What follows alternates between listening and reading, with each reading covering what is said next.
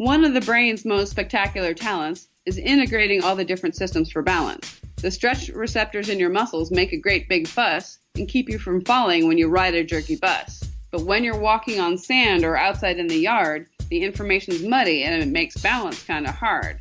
It comes as no surprise that your eyes are the presumed star of the show. We can see where we are and where we want to go. When it's lights out, your eyes don't know whether it's up or down or which way is the door. If you're depending on vision for balance, you can end up on the floor. The vestibular system, so elegant and deserving of admiration, two unique structures for detecting acceleration. The utricle and saccule have otoconia on hair cells that get super excited when you bob on ocean swells, while the semicircular canals use fluid that swirls every time your head turns or your body twirls.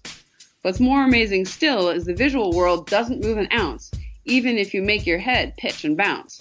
That's the system's underrated star, the reflex called the VOR. Now the brain's job is to take all these inputs and make sense of it all, generate appropriate response, or inhibit one as in a trust fall.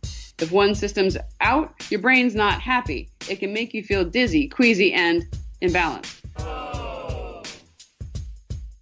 But don't despair, don't sit still. The brain can adapt, but it takes some force of will.